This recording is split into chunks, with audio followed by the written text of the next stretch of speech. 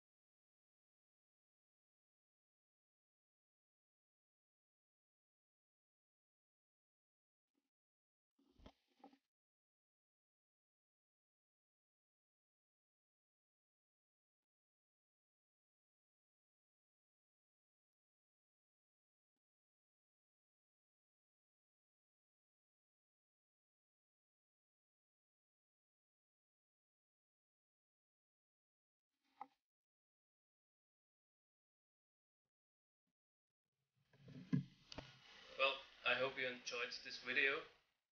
It took me about 15 minutes to fulfill this work on my leather hat, or this improvement, and now I can show you how it works. Well, there are two different ways of using this chin strap.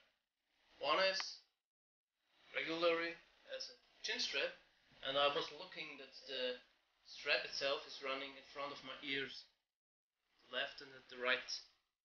It's very important because you don't want to have the string right over your ears. You want it in front of it, right under your chin.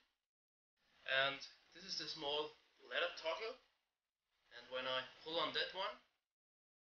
The head is tight and won't come off even in very stormy conditions.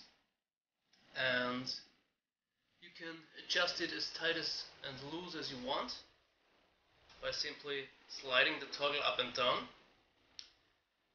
Yeah, what else can I say? Of course you can use a cord lock, these small plastic buttons, but I do like leather much more than plastic, and this is a leather hat, and I think it's a leather chin strap. You can color this, stain it or whatever in any color you want, maybe that it fit your head. This is what I will do. Yeah, I think I will do it.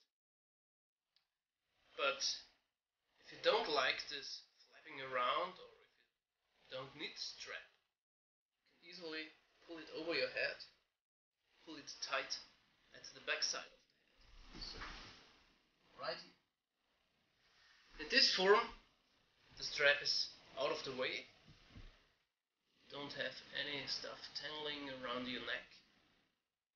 And the headband, chin strap, is still there if you need it. Just loosen it up a bit, fold it back over in front, pull it tight.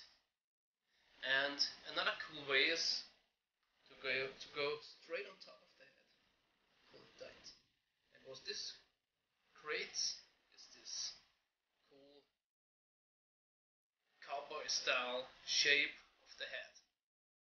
Well, I hope you liked this video, and please feel free to comment or rate this video.